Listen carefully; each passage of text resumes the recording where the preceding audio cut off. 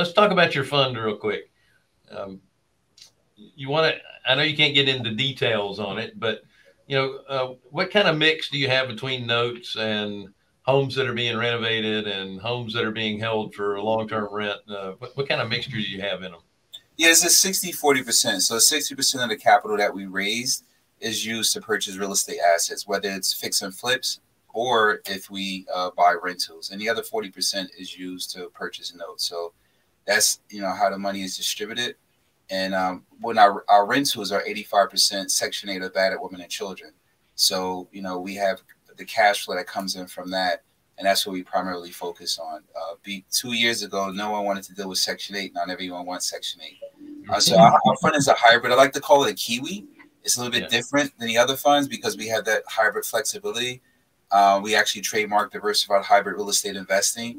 The assets that we have in the fund is a buffer hedge against any market uncertainties. We got a great opportunity to see how it worked during COVID. And again, the Section 8 and the government back payments really is what helped us survive through, those months of COVID, those guaranteed rents.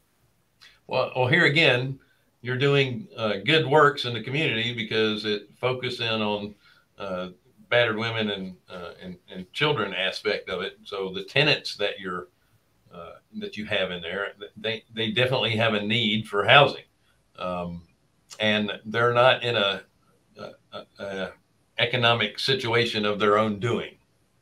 So they're more grateful for what they have, as far as a landlord goes. Yeah, it feels good when you're helping out your community and helping out people like that. I mean, you're making money along the way. Your investors are making money, but the social impact is the most important thing. You're making a difference. And I know that Fuquan, that's the most important thing to him is the social impact. Yeah, that's what gives my feel of importance. That's what makes me jump out of bed and get excited. I mean, we all want to make money, but it has to be a purpose behind it, and that's what really drives me. Yep.